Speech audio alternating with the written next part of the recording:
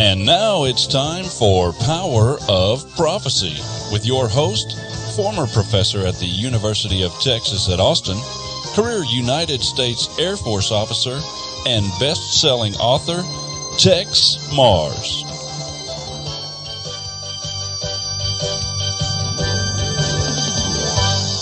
Hello, friends. This is Texe Mars. Welcome to another edition of Power of Prophecy. Well, today we're going to have a very quick hour because, well, we've got a great author and a book here, and we're going to talk about this subject.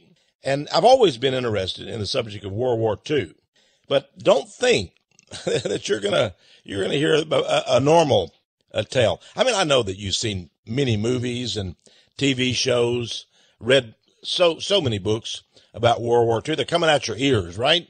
It's been called the good war, as if any murderous conflict could be called good. But that's what World War II has been, because they said the enemy that we had in Hitler and in a lesser vein, Mussolini, were so bad and so evil. They incorporated Satan himself, diabolical. But the United States, went to war with this horrible person, and we overcame. And that's why it was such a good war. And anything we can do to stop these terrible Nazis, well, then we should do it. And you've seen all these movies about what we did. We destroyed Germany. Well, Mike King, he has maybe a different slant on this war. Now, let me tell you about Mike King. Mike King has written a book. It's called The Bad War: The Truth Never Taught About World War II. Now, I love this cover. It's a big book, sort of like my encyclopedic books. And it's got many pictures in it to help you as you go along and really give you, wow. Here's page 103, for example. There's about 12 or 15 pictures that I haven't seen some of about Adolf Hitler. And they're sort of interesting. There's many covers of books and newspaper headlines. And you begin to understand, you sort of feel like you were in that war. You were there at the time. And it's very, very, very touching to you.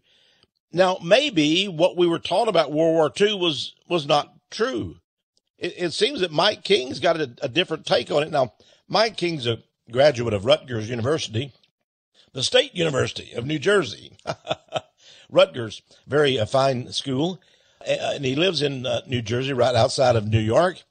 He's really like a detective. He's a detective of truth. They call people who go after truth a revisionist, because they take what other people say and really mine it and find out what really did happen, and they revise it a bit. Now, if we didn't have people like Mike King, well, I don't know what we would do, because a lot of history is just evil. Henry Ford, the great industrialist, said history is bunk. And maybe we'll bring you through a few others here too that Mike King discusses in his book. They didn't have too much love for history either. Well, I should say they had a lot of love for history, true history. In any case, Mike King, welcome to Power of Prophecy. Well, Texe, it's great to be with you. Thanks for that wonderful introduction. And I couldn't have said it any better myself. I would add, Napoleon once said, history is the fables that men have agreed upon. And I think the trick is to go back in time and do just like a judge in a court case would do, a wise judge. You hear both sides of the story completely, and then you attempt to triangulate with independent information and ascertain who's telling the truth. And that's what I've done with the Bad War. And what I found, it's not merely a question of us having been deprived of the whole truth, or the story merely being embellished. It's more than that, Texe. What I'm here to tell you is that the entire story of World War II, from start to finish, it is a fairy tale. It is the most monstrous lie ever told. It's on a par with 9/11, only it's an even bigger event.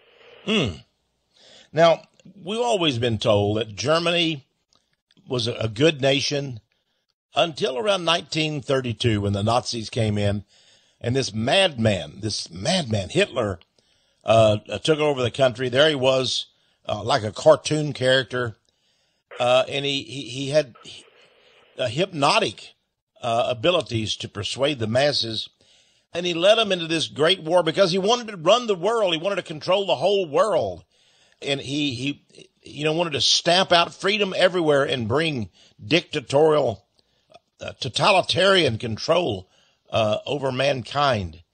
How do you feel about that kind of description, Mike? Well, it is the hallmark of a true psychopath or sociopath to always project his neuroses onto others. So, in other words, everything that the Zionist-controlled United States and United Kingdom have then and now projected onto so-called Nazi Germany is exactly what we've been trying to do for the longest time. Exactly the opposite is true. Hitler was fighting for freedom, and indeed, he was the only figure in history, really, who liberated his country from the New World Order. He actually beat them, at least for a period of 12 years or so. And that's what the war was about. And I know you've talked a lot about these issues in the Rothschilds and New World Order and so on. Adolf Hitler was the man who beat the Rothschilds and essentially took away their institutions and their control over Germany. And once you understand that, the rest of the big lie is easy to unravel. But that was the motive right there. Well, it comes down really, I don't want to just emphasize this because when you say something like the Jews, right away, a lot of people, their eyes gloss over, Mike, and sure. they don't understand. But he was faced with a horrible situation. I mean, communism was winning, the conflict everywhere. Stalin had taken over many countries. In fact, I've always wondered, I've asked people about this question, really educated people. I've always said, why, how did World War II get started? And if they're really educated, they'll say, well, it got started when Hitler invaded Poland. And I say, well, Stalin also invaded Poland and took around half of it at the same time. Why didn't we have war against Stalin? And, they know nothing about that, and they act totally surprised. That they go home and they really don't understand. How did that happen? How did a man who invaded half a country, we went to world war against him, horrible war, but another guy invaded the other half of the country, and he became our ally, and we gave him billions of dollars in arms to to invade other countries. Isn't that sort of strange? It's quite a double standard, and once you grab hold of that thread, and that was one of the things that always intrigued me ever since I was a child. Of course, I didn't figure out the answers till I was an adult, but I always wondered about that situation that you just reviewed. But it goes even deeper than that. We're just left to assume that Poland was this innocent, angelic little regime that Hitler just decided to pick on. Well, I go into great detail in The Bad War about the military dictator of Poland. Oh, yeah, I bet you never knew that Poland had a military dictatorship. And before the war with Germany had even broken out, he had already invaded one country. He took a piece of Czechoslovakia. This is the Polish dictator. And he had shaken down another small country, Lithuania. And I quote extensively from an article in the New York Times that I dug up from 1938. It shows that this Polish thug caused jitters on Wall Street because he was so reckless. They didn't know if this guy was going to trigger a war with the Soviet Union or what have you. He was going to go into Lithuania. So, this was not a nice man. His name was Marshal Edward Wrigley Smythe.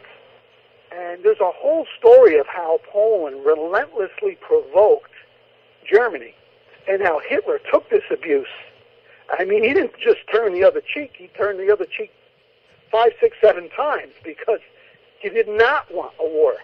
And the only reason Poland was so bold in provoking Germany was that similar to the situation with Ukraine today, Poland had a military guarantee given to them by Britain and France. So that was the game, Tex. Poland was supposed to pick a fight with Germany, and then the world would say Germany was the bad guy. They started it. And then England and France would declare war. And that's exactly what happened. But so just suffice it to say, and all the details are in the Bad War, that this was a very rogue, corrupt little thug puppet regime in Poland that was being manipulated by the UK and by France from across the pond. Behind the scenes, we now know, there's documentation to confirm this, FDR was also inciting the Poles to provoke Hitler. That's the truth. Now, there's another fact here, too. If we look at something that's maybe it is really relevant, and maybe your book doesn't quite cover it exactly, but, the Khazarians, who were really the Jews, who were Khazars from centuries ago and settled in Poland and some of the other countries thereabouts. But Poland was really run by a lot of the Jews who became the chief communist and began to terrorize and have a murderous onslaught against the Jewish nation itself. They claimed to be Poles, of course. They were Jewish Poles, meaning they were Khazars. So Poland had this horrible problem of these Khazars who, in 1948, many of these Khazars from Poland were given arms by Stalin and went into Israel.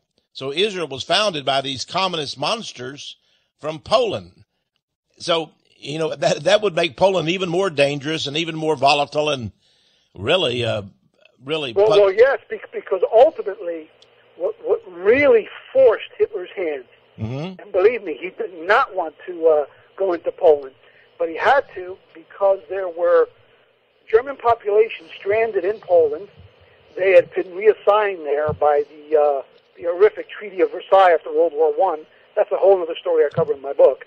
But these people were being slaughtered by armed gangs. And these were Bolsheviks, these were Polish Bolsheviks, who were murdering.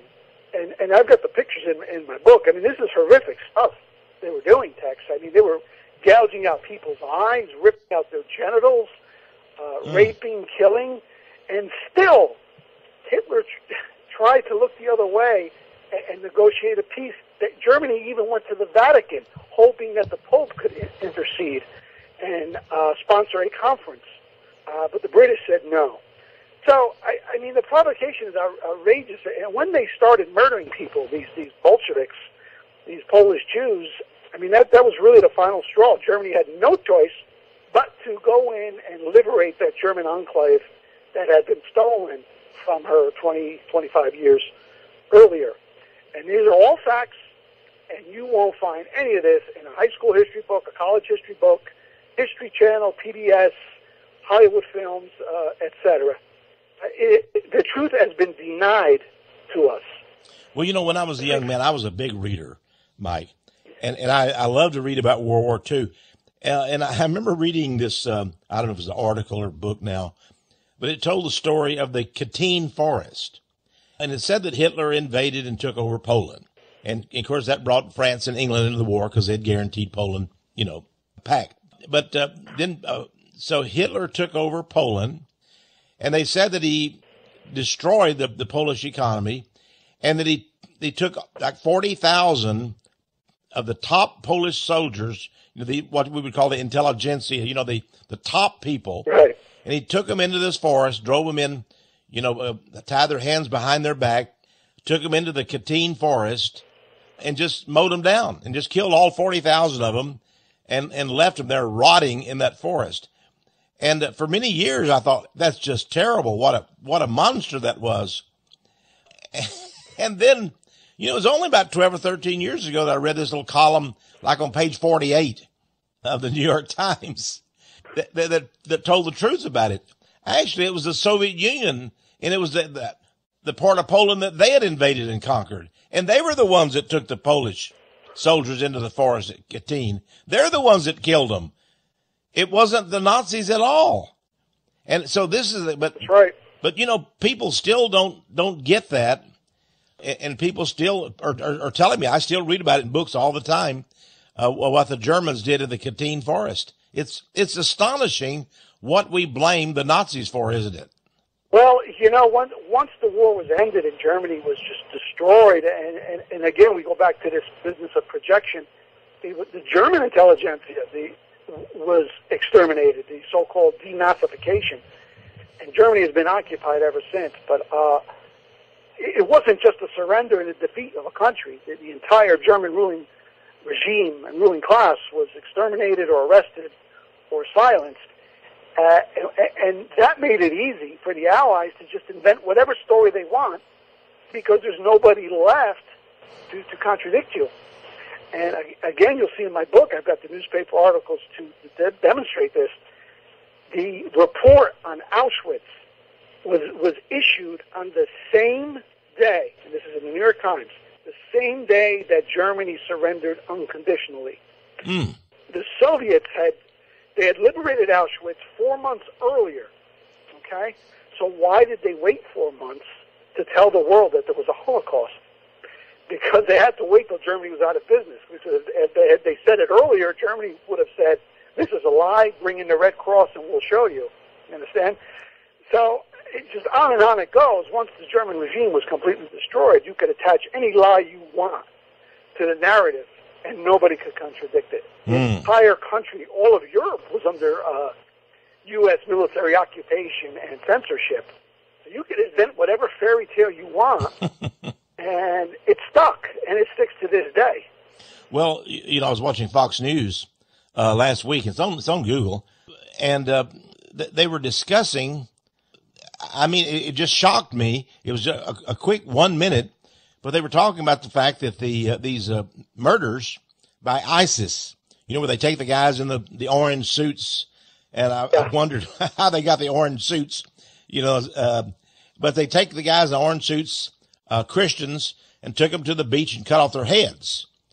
And they actually admitted on Fox News that this was a hoax, that these were filmed, and they even knew where the studio was that ISIS used and made these films, and there were no murders like that. And you think about that.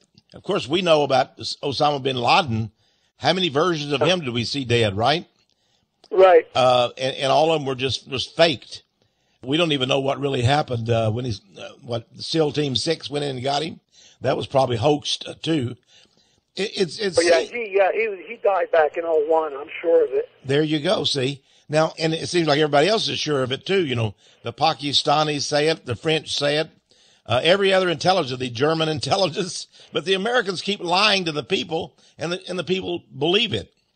So now let's start off with your book a little bit, because I think people need to understand where Germany was in 1939 when the big war broke out. But evidently Germany had gone from a terrible economic state and a terrible moral state, and then they brought Hitler in, and he was elected, of course. Most people don't even know that. They think he was a dictator. They took office, but he was elected, and he did perform an economic and really, you might say, a moral miracle inside Germany, didn't he? Yeah, I don't think there's any precedent to compare it to. I mean, the depth of the German collapse, it wasn't just economic, it was cultural, it was moral. Berlin was the homosexual, transgender, nightlife capital of the world. Degeneracy had taken hold in Berlin. Unemployment, 1/3, 33% unemployment. This is what Hitler walked into. Wow. You had a communist party that was active and agitating for overthrown dictatorship in the street. The people were demoralized. There was 250,000 suicides in the 3 years prior to Hitler assuming power. There's no exaggerating just the depths of the moral depravity and the economic destitution that he walked into. And after 3 years, Germany is enjoying full employment, the strongest currency in the world, a moral and cultural and artistic revival. And again, there's no denying this. I've got quotes in my book there from some very big people in Europe, people from Norway, people from England, the former Prime Minister of England, the King of England, King Edward, praising Hitler. Even Churchill had to acknowledge in 1936 the great achievement of Hitler. And he said, this may be the greatest man in Europe since Pericles of ancient Greeks. Churchill said that. So, now how did he do that? Well, essentially, he chased the moneylenders out of the temple, to use a metaphor. And, so unlike, the Marxists who always say that they're for the people and equality and so on, the difference with Hitler is he delivered on that. He was truly the people's leader. And the people adored him. And this was across all classes. The intellectual elite supported him, and the common man supported him. The big, wealthy entrepreneur, businessman class supported him, and labor supported him. And, in fact, the 6 million Communist Party voters, within 3 years, they were among the strongest supporters of Hitler. And I'm not talking about the hardcore, evil, conspiratorial communists. We're talking about your ordinary, naive person who believes all that garbage about workers of the world united and all that. So he won over the entire country, and he didn't do it by brainwashing people. He did it by delivering results. He was true. He was honest. He was good. And, you see the pictures in my book there, and there's so many online. I mean, everywhere he went, the spontaneous mobs that would turn out to greet him, women breaking out in tears. I mean, I can't think of anything like it in the contemporary world of today. There is no doubt that he was the most beloved leader of the modern era. Well, let's look at that just a moment, because we would tend to think, from all the propaganda that America's been fed over the years, that he was a monster, that maybe he looked good, to the cameras, to the movie cameras, but backstage, in other words, in the, what would you call it, back in the dungeons of the Chancellery, he was killing people left and right. Now, he did, later on, he did kill some people, I'm sure, but he seemed to be genuinely for the people. Now, I've never read anywhere that he was money oriented. In other words, he never said, I want to have a big castle. I want to outdo, let's say, King Ludwig, Bavaria, and build a giant mansion. I want to be known as the most wealthy man in the world, more than Rockefeller and Rothschild ever dreamed of. But really, it was very modest, wouldn't it? And I guess he wore that uniform because he didn't want to appear, I don't know, what would you call it, too flamboyant or whatever. So he put the uniform on during the war. Okay. He generally just dressed in civvies, unless it was like a state function. But when the war started, put on his old coat and he pledged not to take it off until the war was over. And again, Texe, there's so many pictures of him in a regular suit and street clothes and leisure clothes, or smiling and with little children, or feeding deer, or laughing. One of the most photographed men in history, but you don't see those photos. No, they always give you the same shot of him in a moment of passion delivering a speech, and then that's always followed by goose-stepping soldiers. So, that's part of the manipulation. But I go into my book and into who he was as a man, and everyone around him in his circle, even some of the people who survived the war, in retrospect, they spoke of him as a gentleman. He was very humble. He was like a father figure to his secretaries. He used to like the temperature very cold, but he always made sure that they had a heater next to them so they wouldn't be cold. I see. So he's a very simple man. He came from nothing. He's self-educated, and yet he's one of the most cultivated intellects of the 20th century. He understood mechanics. He had a deep background in poetry. I've got pictures of some of his paintings and his artwork. He was a very good painter and an artist. Well, that's another thing, Mike. They say he was a 2-bit painter and never did anything. I'm just talking about the propaganda against him. Yeah. But now, actually, you say he wore that uniform during the war era. He deserved that uniform. He had the highest hero decoration given to Germany's military heroes, didn't he, from World War I? Well, that's right. I mean, he volunteered for World War I, first of all. Okay, he wasn't drafted. He volunteered. He was turned down by Austria because he had tuberculosis when he was young. So he was a little skinny, a little scrawny. So what does he do? He goes to Bavaria, which is part of Germany at that time. They were allied. And he fights with them. So he did not have to go to war, and he went. And he was decorated for bravery. He was wounded. He had a very bad leg injury. Again, he was sent home. He could have stayed home because of that injury. But once it healed, he went back to the front. Very dangerous work he used to do. He was gassed as the German Iron Cross winner 2 different occasions. He was decorated for conspicuous bravery. So, he was no shirker. Nobody could deny his courage. So you have a man of unusual courage, unusual intellect, and great charisma. After the war, when he joined this little party, it was called the National Socialist Workers' Party. He was only the 7th member. So he's got no money, he's got no connections, his parents are dead. But just on the force of his oratory and his logic, he began to build a group around him. And again, I don't know of anything like this in history. I mean, you look at Alexander the Great, his father was a king. You look at Napoleon, he came from an elite family. Or even if you look at some of the bums in America who rise to the top, like Obama, it's only because a powerful force above them put them there.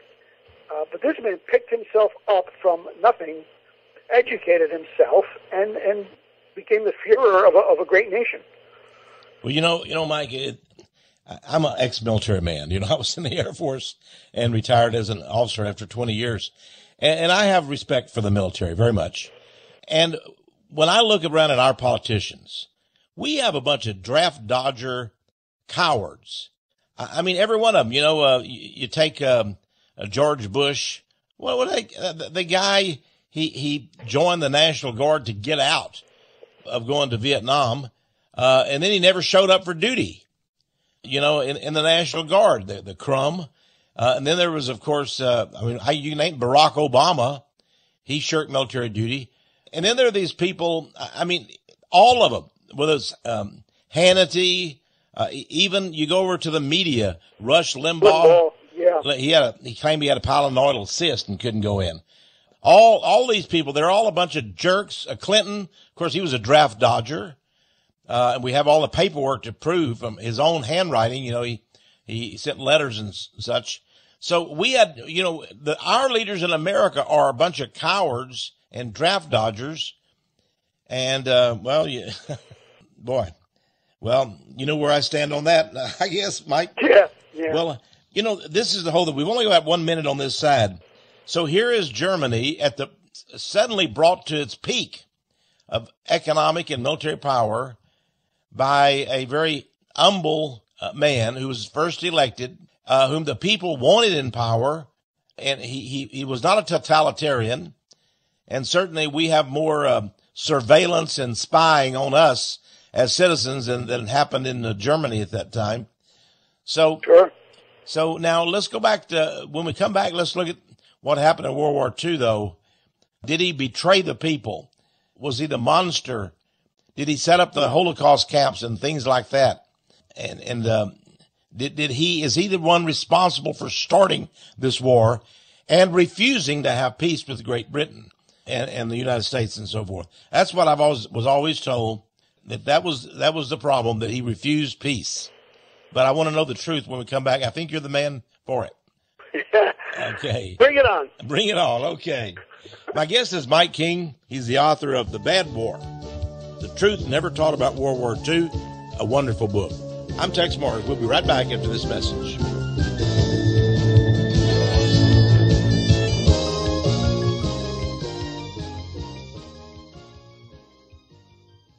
The Bad War.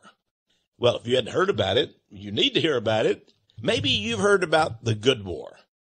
The war we had with Germany and with Mussolini in Italy, and that we fought and we defeated the Nazi powers. You never quit hearing about that war.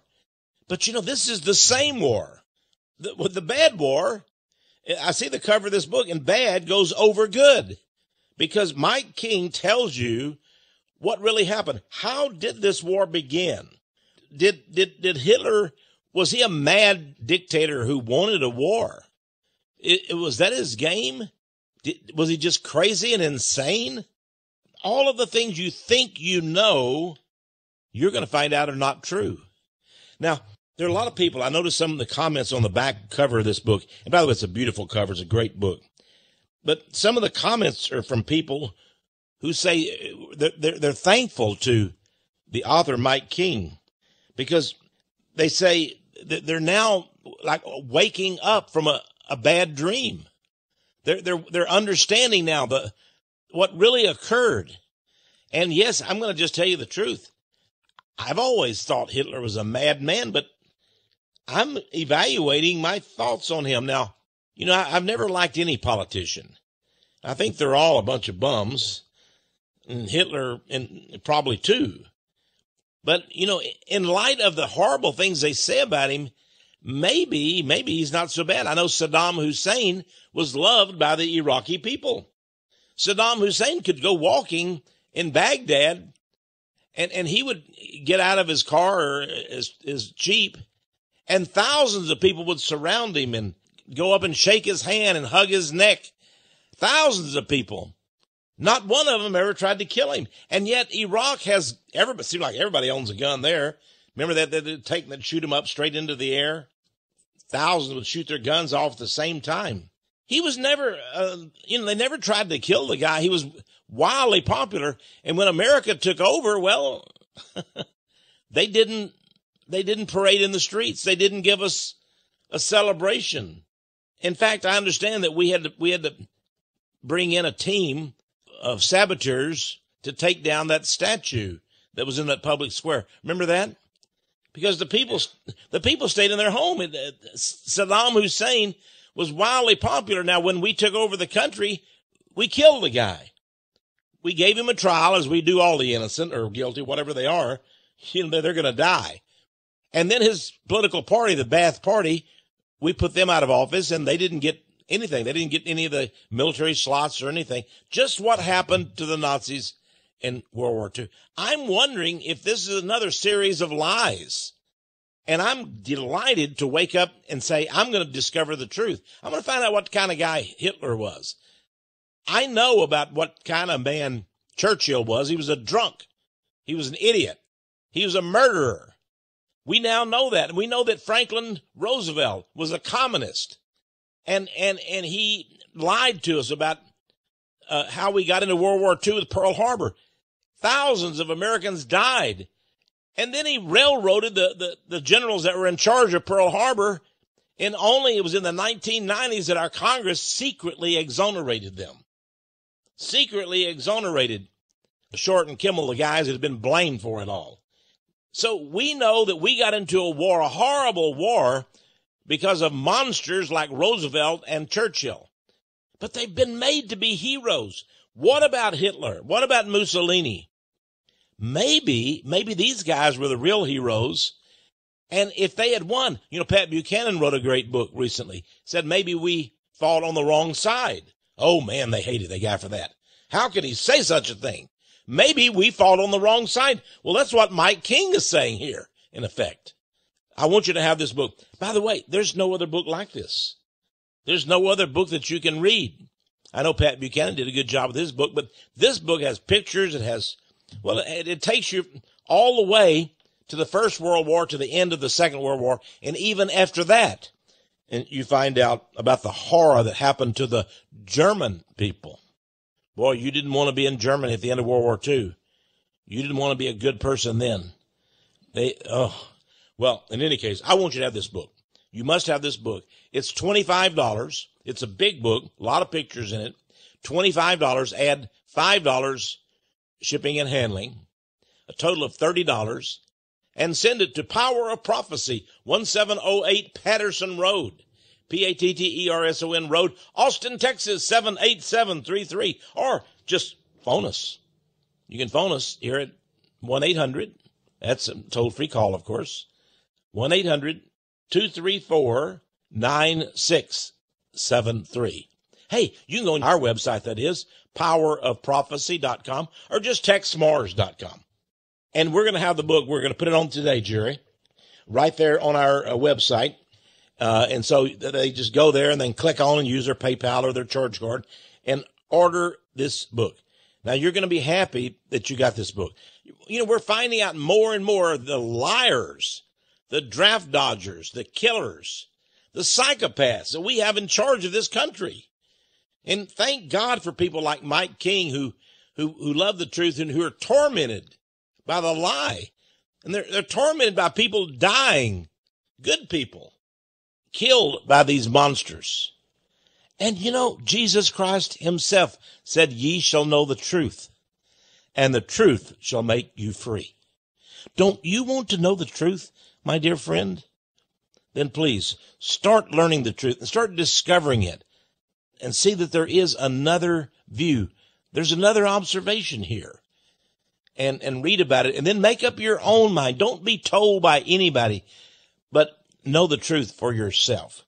And that's why we offer the Bad War. Total of $30. That'll take care of all the shipping and handling. You go to powerofprophecy.com and click on it and get the book.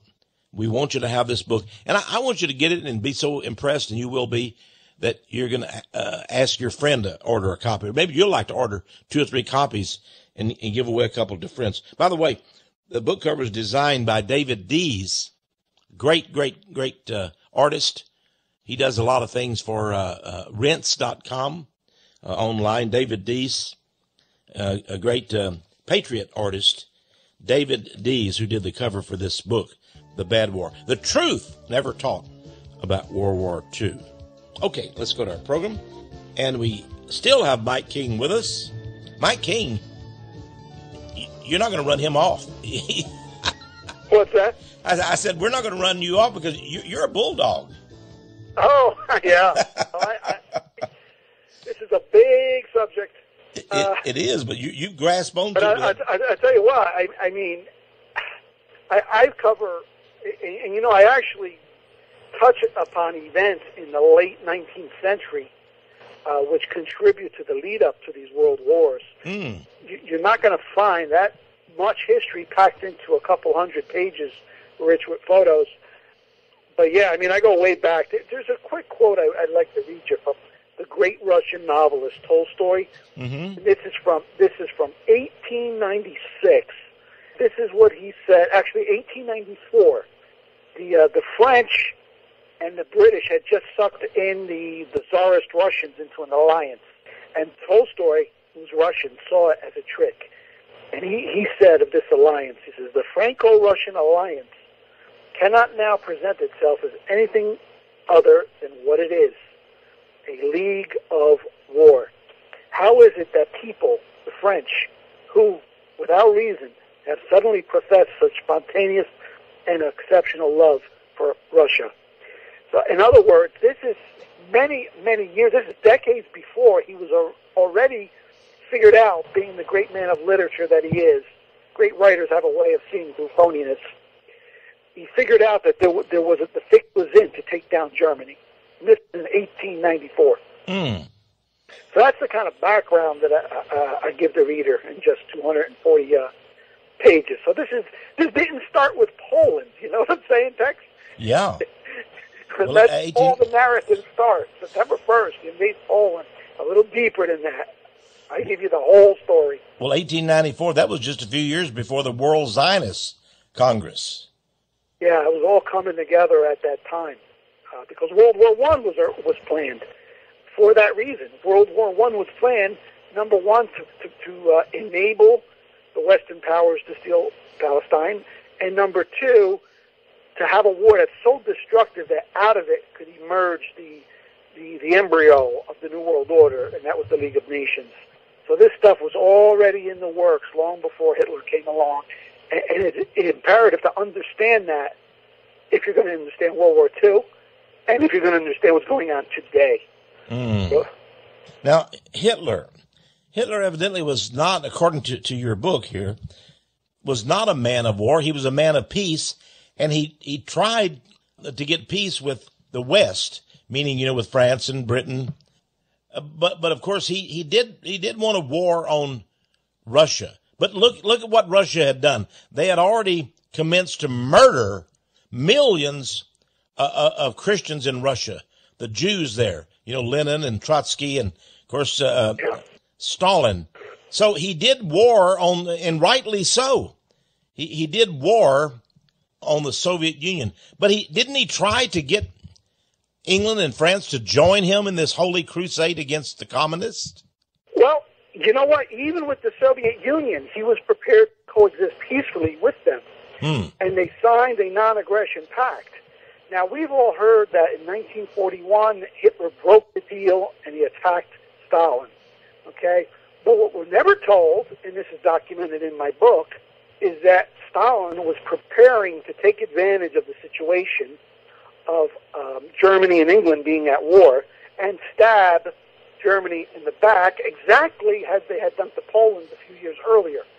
There was a massive, historic military buildup right along the German frontier. The Soviets were coming. And Hitler knew this. And we've had defectors from the Soviet Union years ago came out and confirmed this. Stalin was getting ready to take all of Europe. Hitler saw it coming. He hit him first, and he surprised them, and he saved Europe. He saved all of Europe. Nothing would have stopped Stalin if he had put that large force in motion. So even there, it was someone else provoking a defensive move from Germany. In that case, it was Stalin. Earlier, we talked about how Poland had provoked Germany. And this is the pattern throughout the war. Belgium and Holland, again, they were not neutral. That is a lie. They were totally in cahoots with the British and the French. They weren't going to invade Germany. But they had agreed to allow a multi-million man army that had gathered in northern France, of British and French. Mm-hmm.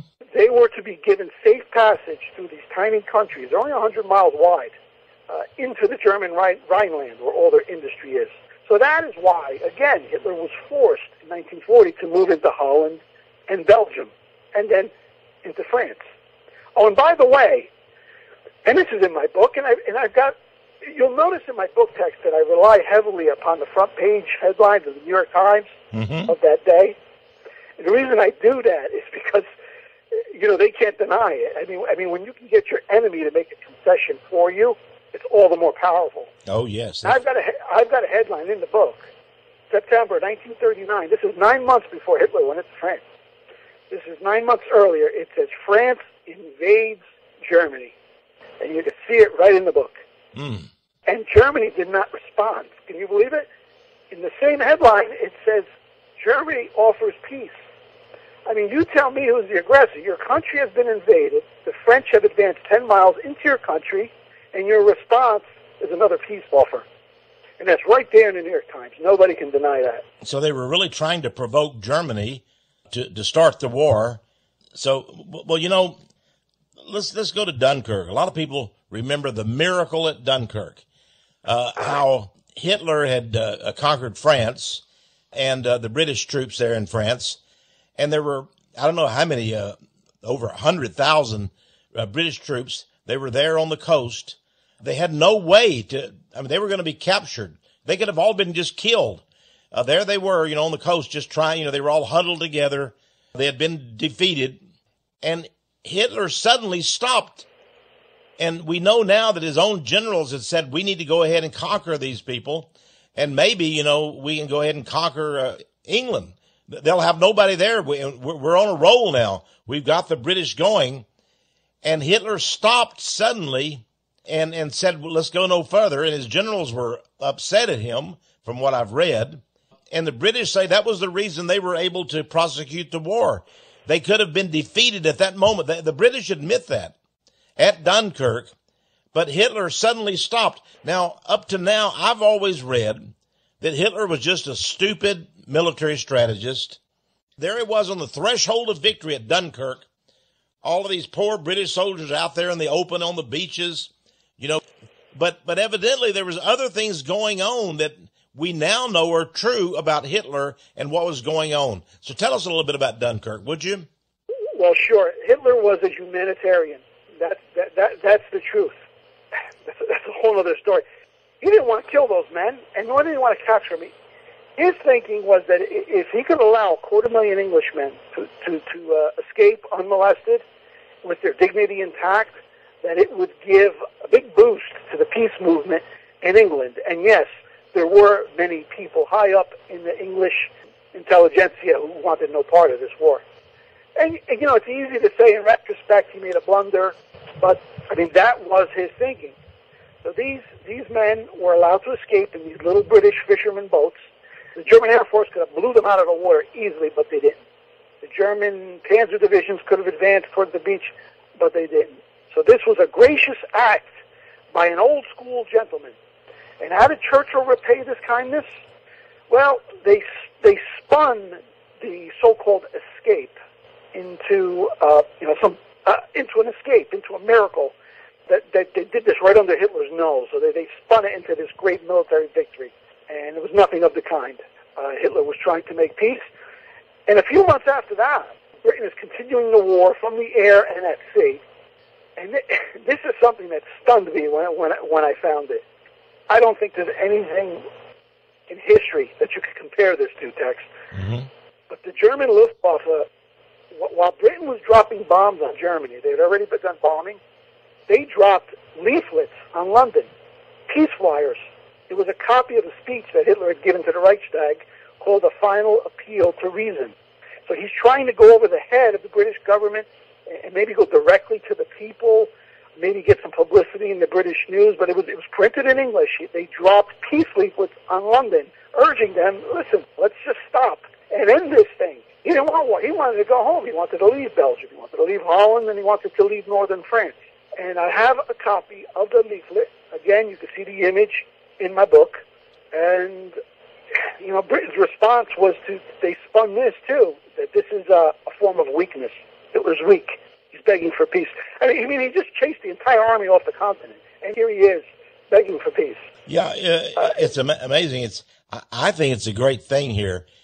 Now we know, by the way, there's a book out. I don't know who wrote it or whatever recently, but I read the review, and the review was like, it's amazing. Hitler actually wanted peace, and that's why he allowed the British to survive at Dunkirk. Could it be that Hitler was a peaceful man? That's what they're saying now, you see. So this revisionist idea is catching hold, evidently on quite a large scale, and you're one of the pioneers of it, Mike. Now, I want to mention, people, before I go any further, you have a website called tomatobubble.com. So it's all one word, right? tomatobubble.com. And I've been on that website, and it's sort of like historical revisionism. So, you have a lot of good things on there. So, folks, you want to know about Mike King's website? He writes most of it himself, does a great job. Go to tomatobubble.com. And, Jerry, could we link to that, too?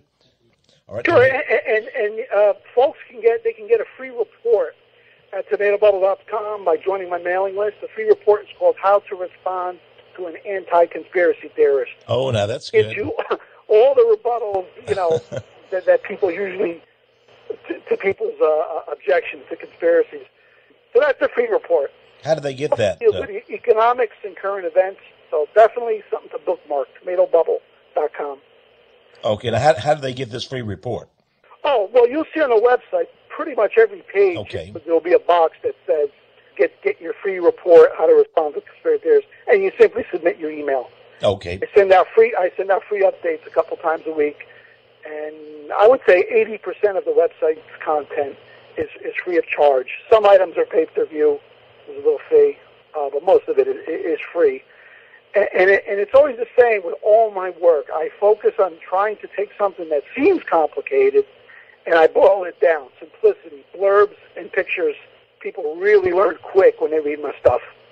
Okay. Now, by the way, wasn't their intelligence system headed by none other than Victor Rothschild during World War II?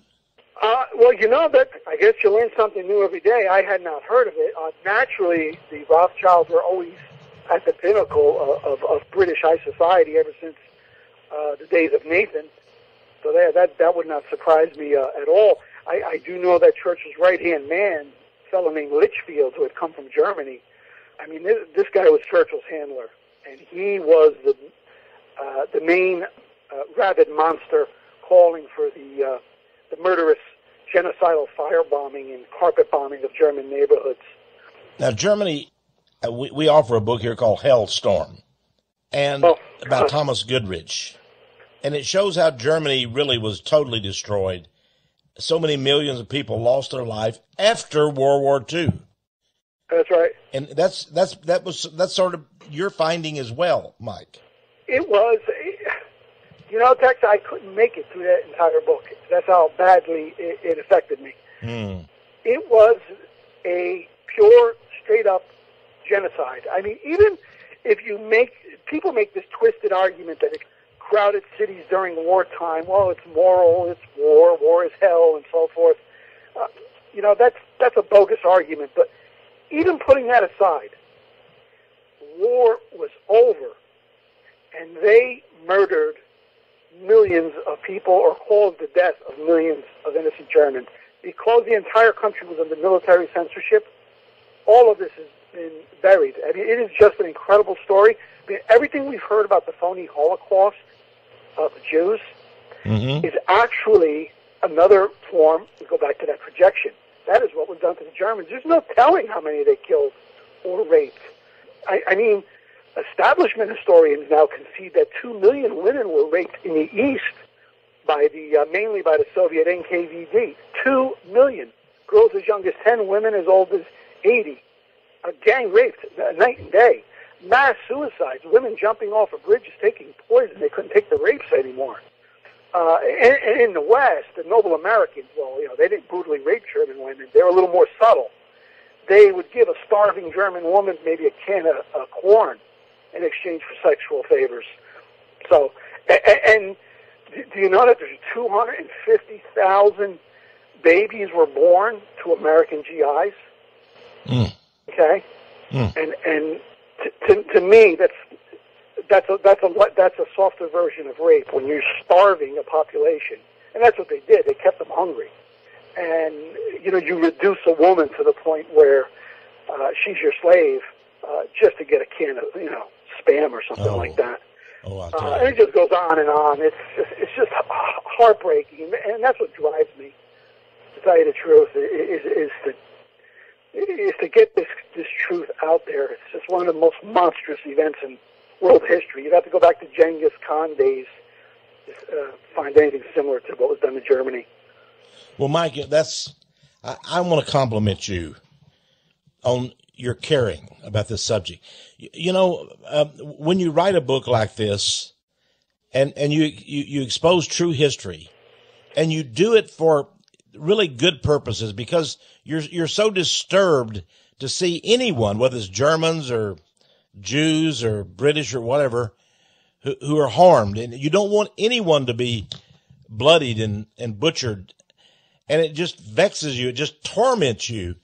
And I know that feeling, and yet when you've written a book like this, then suddenly the critics come out, and especially from the Jewish side, and they blast you as a hater. You're anti-Semitic. You love Hitler. You're, blah, blah, blah, blah, blah.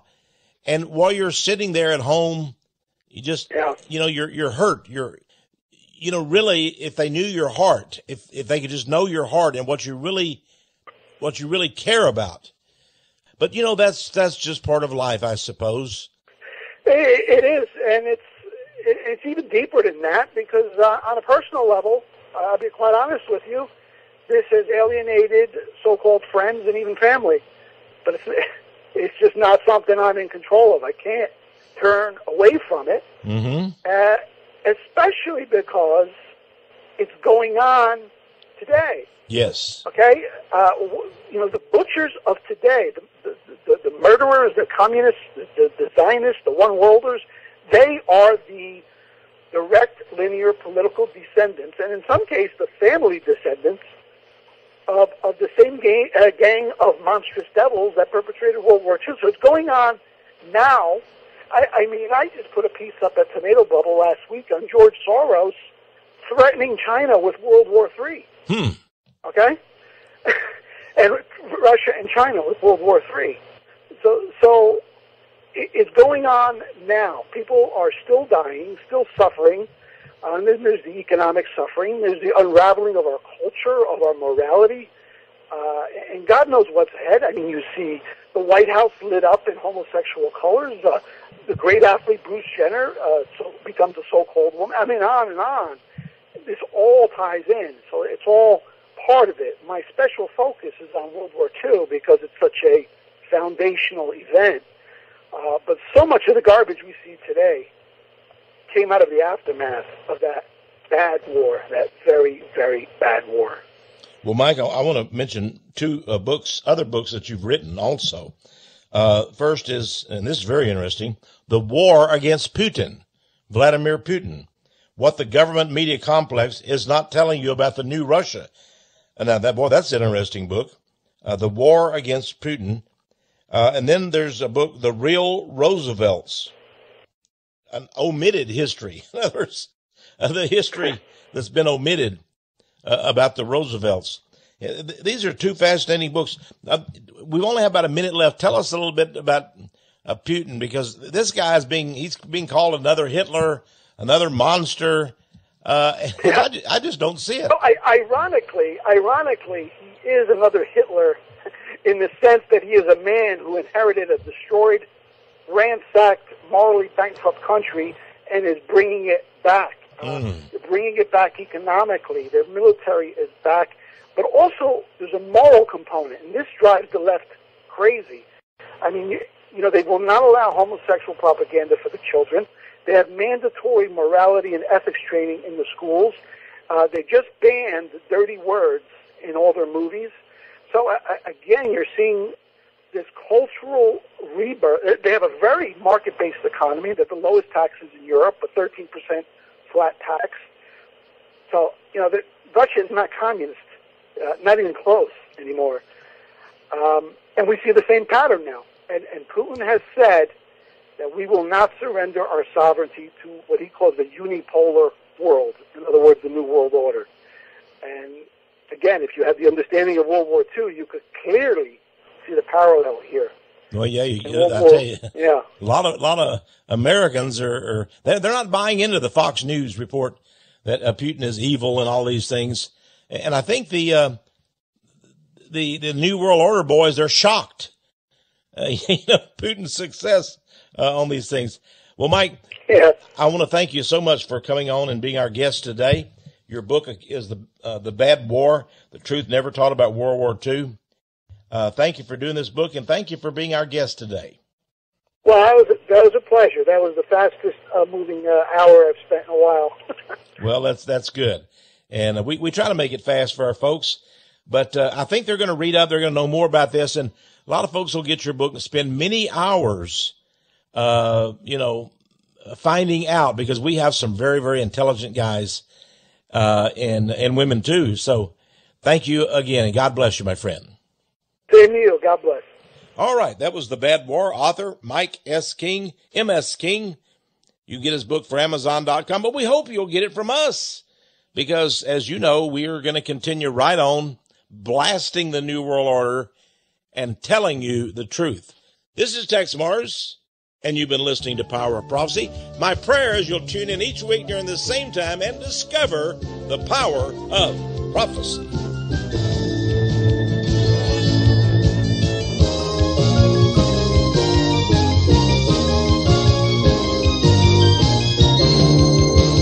Start September 1st, invade Poland. A little deeper than that. I give you the whole story. Well, 1894, that was just a few years before the World Zionist Congress. Yeah, it was all coming together at that time because World War I was planned for that reason. World War I was planned, number one, to enable the Western powers to steal Palestine, and number two, to have a war that's so destructive that out of it could emerge the embryo of the New World Order, and that was the League of Nations. So this stuff was already in the works long before Hitler came along, and it's imperative to understand that if you're going to understand World War II, and if you're going to understand what's going on today.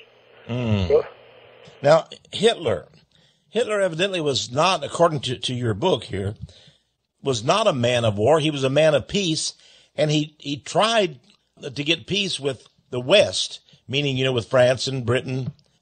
But of course he did want a war on Russia. But look at what Russia had done. They had already commenced to murder millions of Christians in Russia, the Jews there, Lenin and Trotsky and of course Stalin. So he did war and rightly so. He did war on the Soviet Union, but didn't he try to get England and France to join him in this holy crusade against the communists? Well, you know what? Even with the Soviet Union, he was prepared to coexist peacefully with them. And they signed a non-aggression pact. Now, we've all heard that in 1941, Hitler broke the deal and he attacked Stalin. Okay? But what we're never told, and this is documented in my book, is that Stalin was preparing to take advantage of the situation of Germany and England being at war and stab Germany in the back exactly as they had done to Poland a few years earlier. There was a massive, historic military buildup right along the German frontier. The Soviets were coming. And Hitler knew this. And we've had defectors from the Soviet Union years ago came out and confirmed this. Stalin was getting ready to take all of Europe. Hitler saw it coming. He hit him first, and he surprised them, and he saved Europe. He saved all of Europe. Nothing would have stopped Stalin if he had put that large force in motion. So even there, it was someone else provoking a defensive move from Germany. In that case, it was Stalin. Earlier, we talked about how Poland had provoked Germany. And this is the pattern throughout the war. Belgium and Holland, again, some of the bums in America who rise to the top, like Obama, it's only because a powerful force above them put them there. But this man picked himself up from nothing, educated himself, and became the Führer of a great nation. Well, Mike, I'm an ex-military man. I was in the Air Force and retired as an officer after 20 years. And I have respect for the military very much. And when I look around at our politicians, we have a bunch of draft dodger cowards. I mean, every one of them, you take George Bush. Well, the guy, he joined the National Guard to get out of going to Vietnam. And then he never showed up for duty, in the National Guard, the crumb. And then there was, of course, you name Barack Obama. He shirked military duty. And then there are these people, all of them, whether it's Hannity, even you go over to the media, Rush Limbaugh. Yeah. He claimed he had a pilonidal cyst and couldn't go in. All these people, they're all a bunch of jerks. Clinton, of course, he was a draft dodger. And we have all the paperwork to prove from his own handwriting. He sent letters and such. So we had, our leaders in America are a bunch of cowards and draft dodgers. And, boy, you know where I stand on that, I guess, Mike. Yeah. Well, this is the whole thing. We've only got 1 minute on this side. So here is Germany suddenly brought to its peak of economic and military power by a very humble man who was first elected, whom the people wanted in power, and he was not a totalitarian, and certainly we have more surveillance and spying on us as citizens than happened in Germany at that time. So, Sure. So now let's go back to, when we come back, let's look at what happened in World War II, though. Did he betray the people? Was he the monster? Did he set up the Holocaust camps and things like that? And is he the one responsible for starting this war and refusing to have peace with Great Britain? and the United States and so forth. That's what was always told, that was the problem, that he refused peace.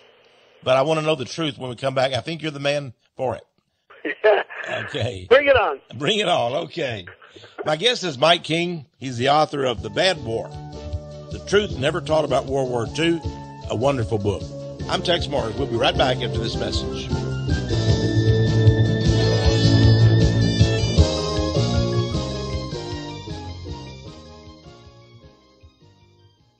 The Bad War. We now know are true about Hitler and what was going on. So tell us a little bit about Dunkirk, would you? Well, sure. Hitler was a humanitarian. That's the truth. That's a whole other story. He didn't want to kill those men, and nor did he want to capture them.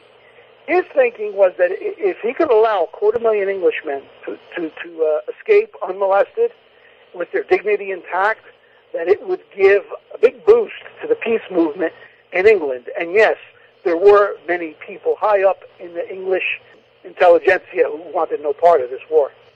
And you know, it's easy to say in retrospect he made a blunder, but I mean, that was his thinking. So these men were allowed to escape in these little British fishermen boats. The German Air Force could have blew them out of the water easily, but they didn't. The German panzer divisions could have advanced toward the beach, but they didn't. So this was a gracious act by an old school gentleman. And how did Churchill repay this kindness? Well, they spun the so-called escape into into an escape, into a miracle.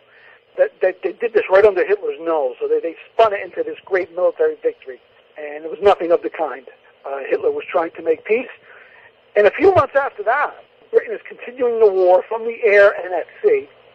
And this is something that stunned me when I found it. I don't think there's anything in history that you could compare this to, Texe. Mm-hmm.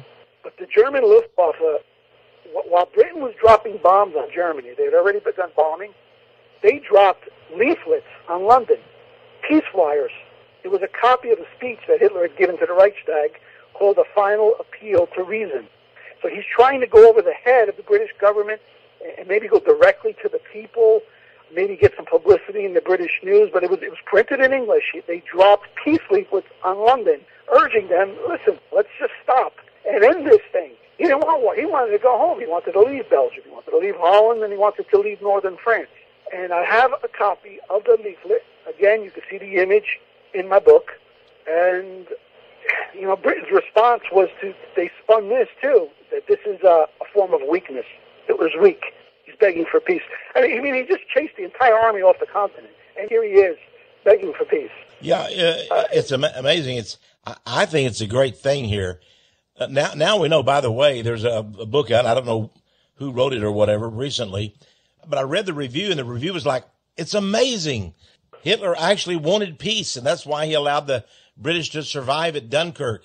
Could it be that Hitler was a peaceful man? That's what they're saying now, you see. So this revisionist idea is catching hold, evidently on quite a large scale, and you're one of the pioneers of it, Mike.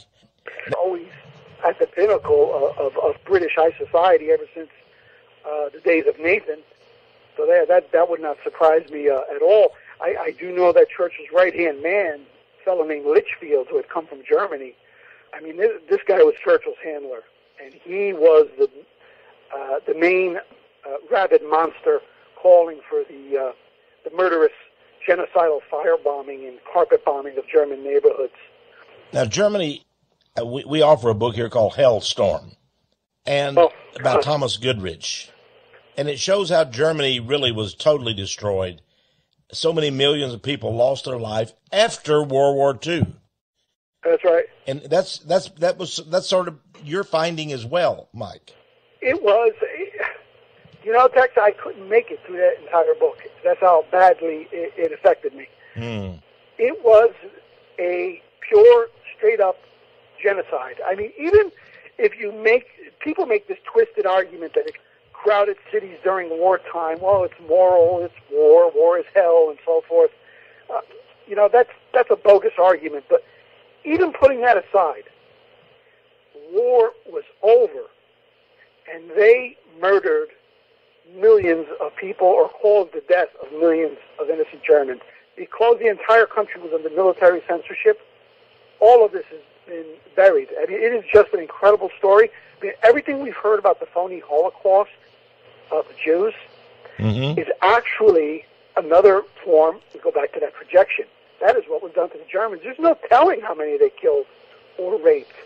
I mean, establishment historians now concede that 2 million women were raped in the East by mainly by the Soviet NKVD.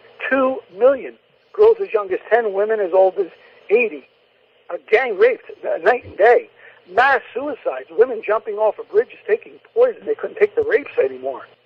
And in the West, the noble Americans, well, they didn't brutally rape German women. They were a little more subtle. They would give a starving German woman maybe a can of corn in exchange for sexual favors. So, and do you know that there's 250,000 babies were born to American GIs?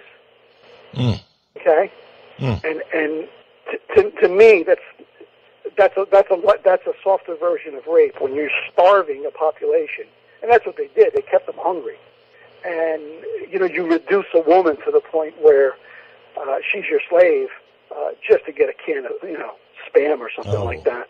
And it just goes on and on. It's just heartbreaking, and that's what drives me, to tell you the truth, is to get this truth out there. It's just on and on it goes. Once the German regime was completely destroyed, you could attach any lie you want to the narrative, and nobody could contradict it. The entire country, all of Europe, was under U.S. military occupation and censorship.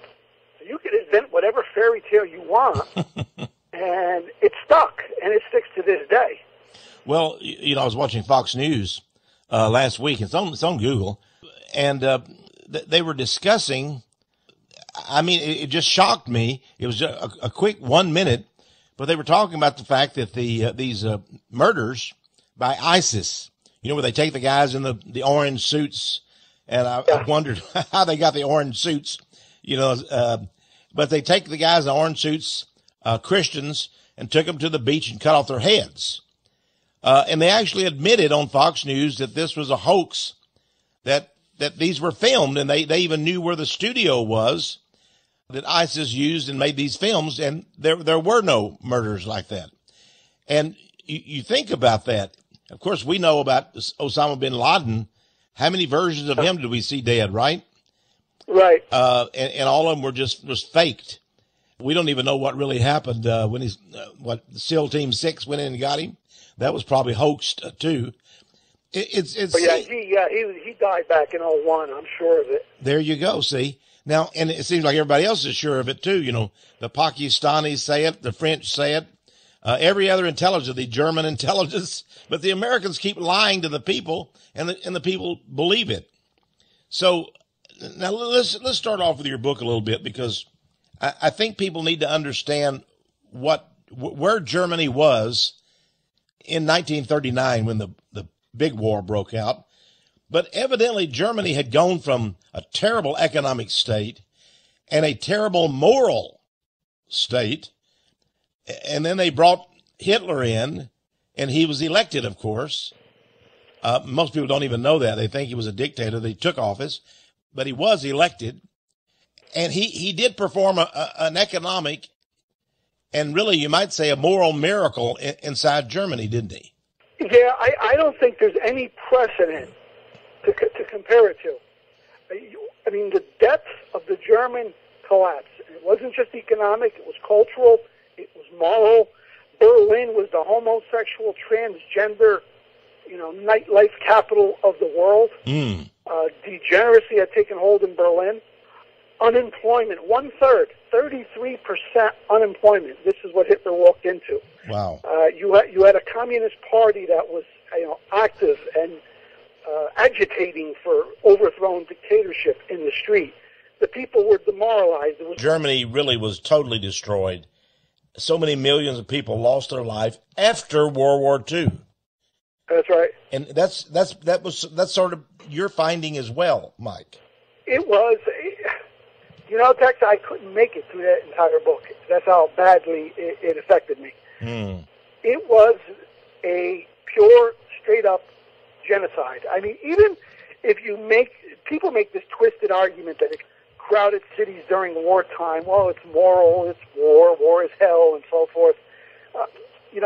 That's a bogus argument. But even putting that aside, war was over, and they murdered millions of people or caused the death of millions of innocent Germans.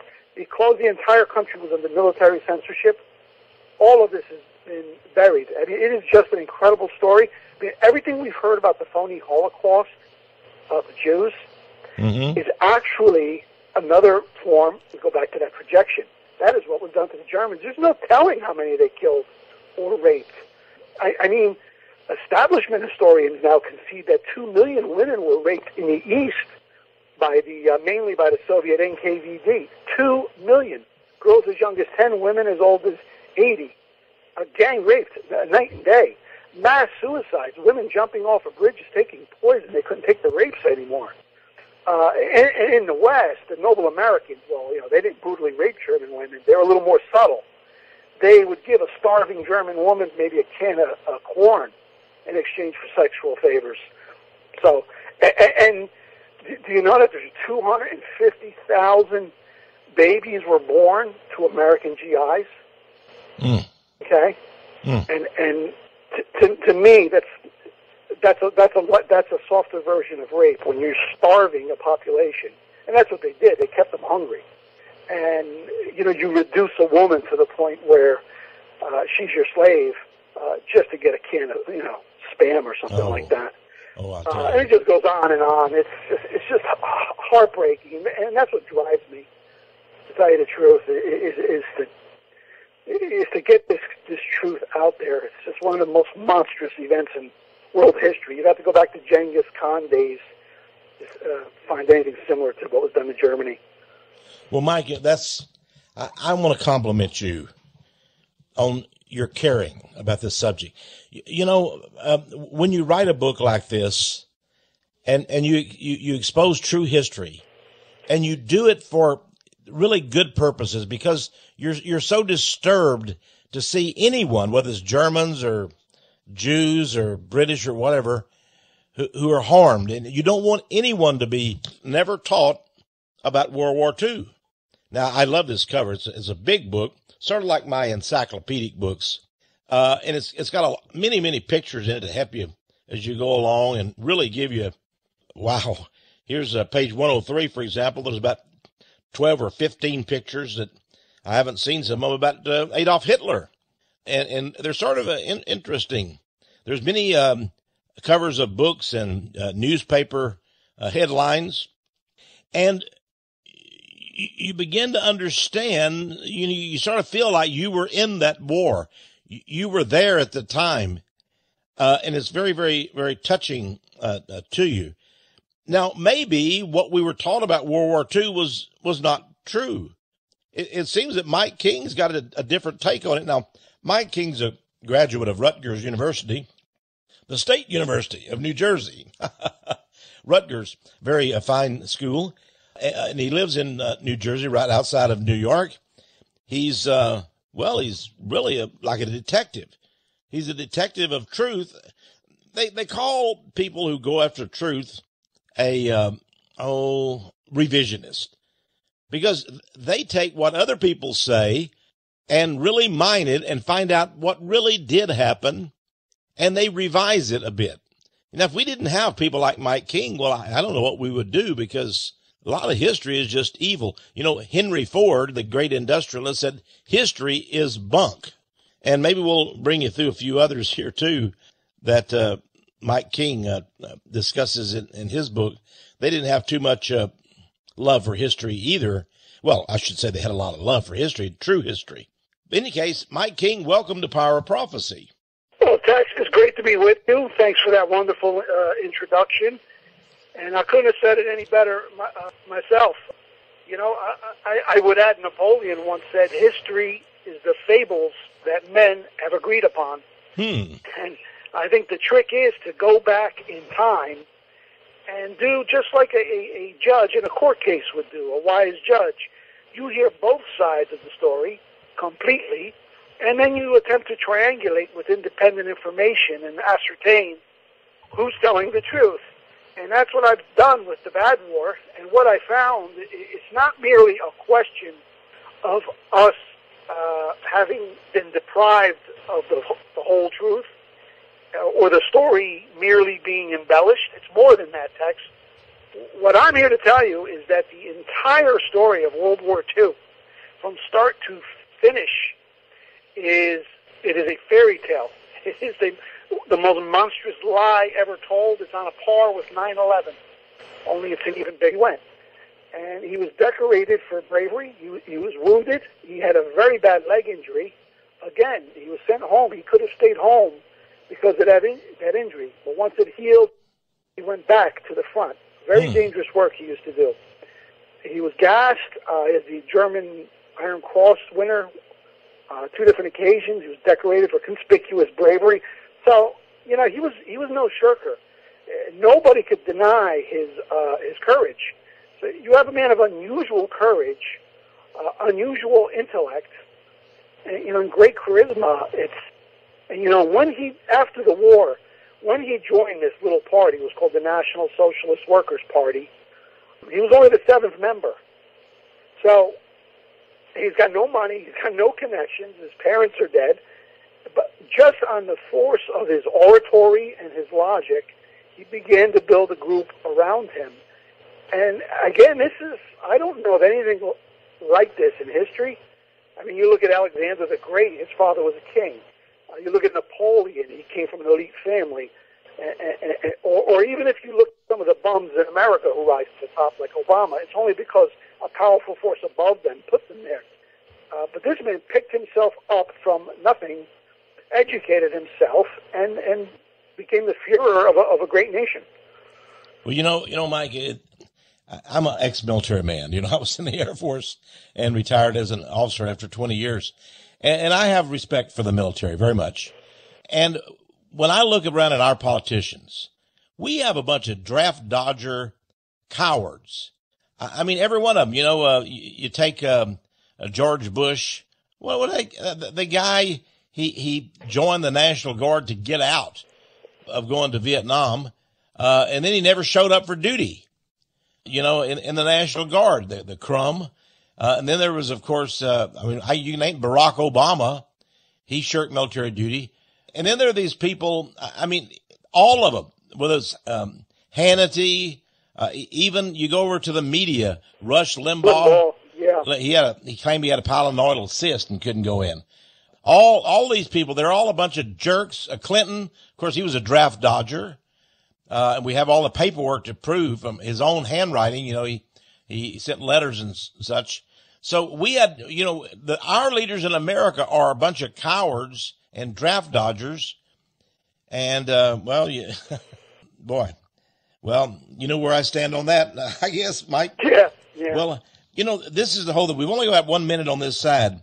So here is Germany suddenly brought to its peak of economic and military power by a very humble man, destroyed Germany.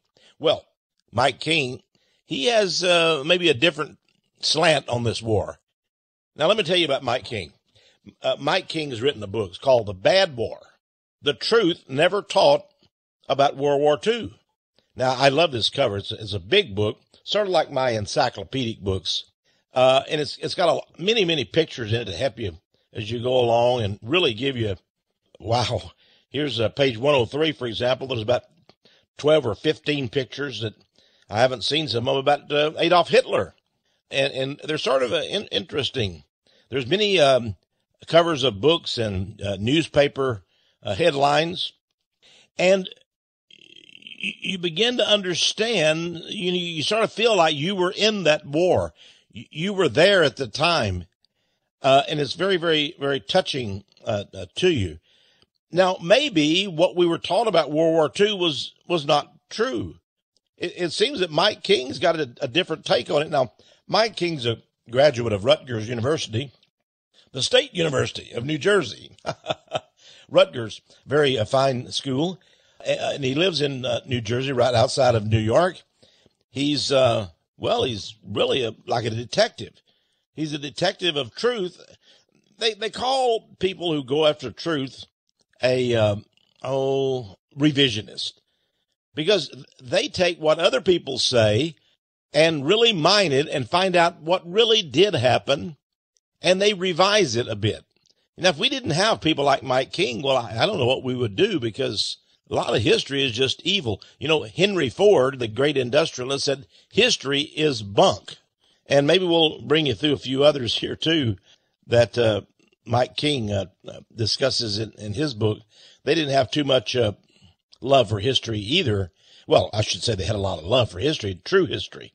In any case, Mike King, welcome to Power of Prophecy. Well, Texe, it's great to be with you. Thanks for that wonderful introduction. And I couldn't have said it any better myself. You know, I would add, Napoleon once said, history is the fables that men have agreed upon. And I think the trick is to go back in time and do just like a judge in a court case would do, a wise judge.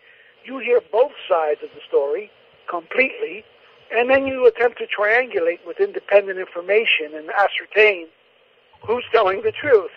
And that's what I've done with the Bad War. And what I found, it's not merely a question of us having been deprived of the whole truth, or the story merely being embellished. It's more than that, Texe. What I'm here to tell you is that the entire overthrown dictatorship in the street, the people were demoralized. There was 250,000 suicides in the 3 years prior to Hitler assuming power. You know, there's no exaggerating just the depths of the moral depravity and the economic destitution that he walked into. And after 3 years, Germany is enjoying full employment, the strongest currency in the world, a moral and cultural and artistic revival. And again, there's no denying this. I've got quotes in my book there from some very big people in Europe, people from Norway, people from England, the former Prime Minister of England, the King of England, King Edward, praising Hitler. Even Churchill had to acknowledge in 1936 the great achievement of Hitler.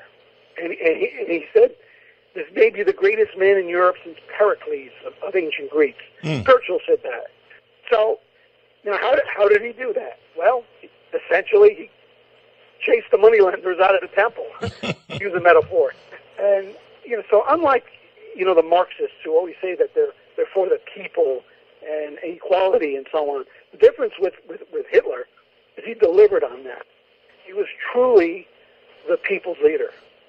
And the people adored him. And this was across all classes. The intellectual elite supported him, and the common man supported him. The big, wealthy entrepreneur, businessman class supported him, and labor supported him. And, in fact, the 6 million Communist Party voters, okay, within 3 years, they were among the strongest supporters of Hitler.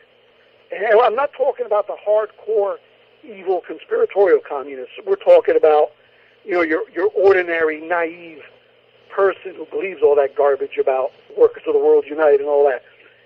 So he won over the entire country, and he didn't do it by brainwashing people. He did it by delivering results. He was true. He was honest. He was good.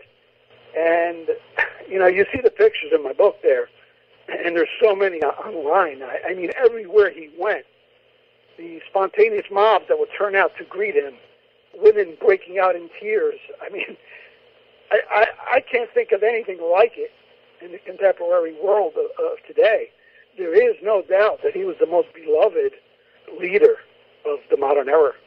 Well, you know, let's look at that just a moment, because we would tend to think, from all the propaganda that America's been fed over the years, that he was a monster, that maybe he looked good, you know, to the cameras, to the movie cameras, but backstage, in other words, would tend to think, from all the propaganda that America's been fed over the years, that he was a monster, that maybe he looked good, you know, to the cameras, to the movie cameras, but backstage, in other words, in the what would you call it? Back in the dungeons of the Chancellery, he was killing people left and right.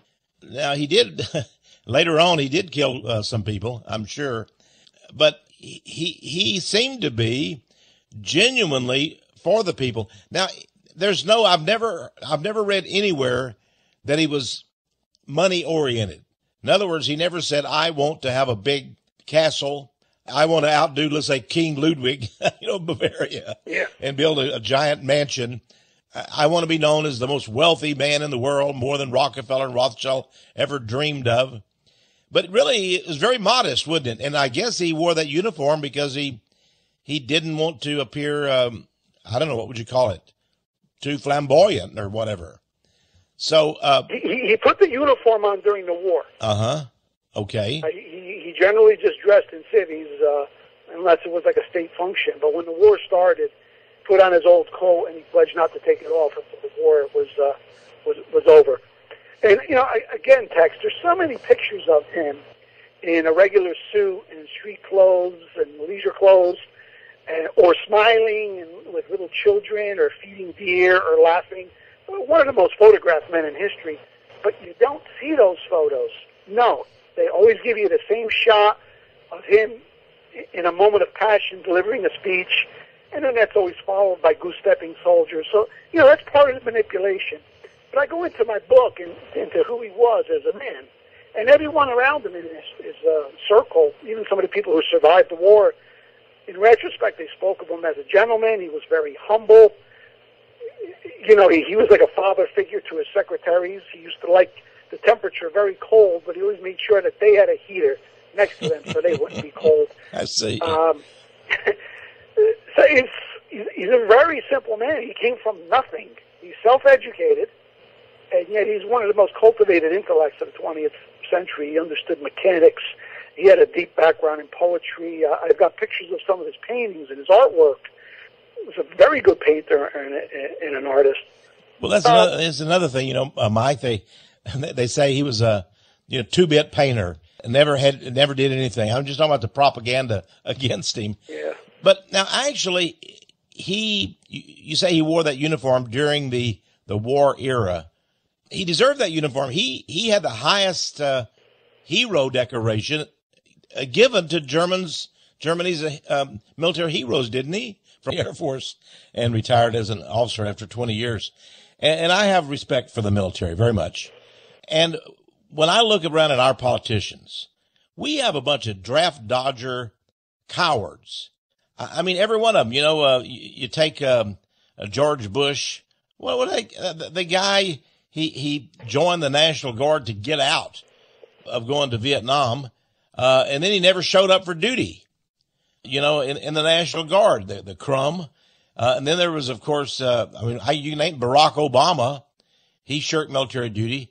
And then there are these people, all of them, whether it's Hannity, even you go over to the media, Rush Limbaugh. Yeah. He claimed he had a pilonidal cyst and couldn't go in. All these people, they're all a bunch of jerks. Clinton, of course, he was a draft dodger. And we have all the paperwork to prove from his own handwriting. He sent letters and such. So we had, our leaders in America are a bunch of cowards and draft dodgers. And, boy, you know where I stand on that, I guess, Mike. Yeah. Well, this is the whole thing. We've only got 1 minute on this side. So here is Germany suddenly brought to its peak of economic and military power by a very humble man who was first elected, whom the people wanted in power, and he was not a totalitarian, and certainly we have more surveillance and spying on us as citizens than happened in Germany at that time. So, sure. So now let's go back to, when we come back, let's look at what happened in World War II, though. Did he betray the people? Was he the monster? Did he set up the Holocaust camps and things like that? And is he the one responsible for starting this war and refusing to have peace with Great Britain and the United States and so forth? That's what was always told, that was the problem, that he refused peace. But I want to know the truth when we come back. I think you're the man for it. Okay. Bring it on. Bring it on. Okay. My guest is Mike King. He's the author of The Bad War, The Truth Never Taught About World War II, a wonderful book. I'm Texe Mars. We'll be right back after this message.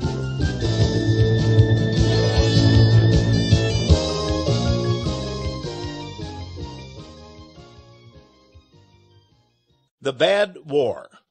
Well, if you hadn't heard about it, you need to hear about it. Maybe you've heard about the Good War. You know, the war we had with Germany and with Mussolini and Italy, and that we fought and we defeated the Nazi powers. You never quit hearing about that war. But, you know, this is the same war. After that, Britain is continuing the war from the air and at sea. And this is something that stunned me when I found it. I don't think there's anything in history that you could compare this to, Texe. Mm-hmm. But the German Luftwaffe, while Britain was dropping bombs on Germany, they had already begun bombing, they dropped leaflets on London, peace flyers. It was a copy of a speech that Hitler had given to the Reichstag called A Final Appeal to Reason. So he's trying to go over the head of the British government and maybe go directly to the people, maybe get some publicity in the British news, but it was printed in English. They dropped peace leaflets on London, urging them, listen, let's just stop and end this thing. He didn't want war. He wanted to go home. He wanted to leave Belgium. He wanted to leave Holland, and he wanted to leave northern France. And I have a copy of the leaflet. Again, you can see the image in my book. And, you know, Britain's response was they spun this, too, that this is a form of weakness. Hitler's weak. He's begging for peace. I mean, he just chased the entire army off the continent. And here he is, begging for peace. Yeah, it's amazing. I think it's a great thing here.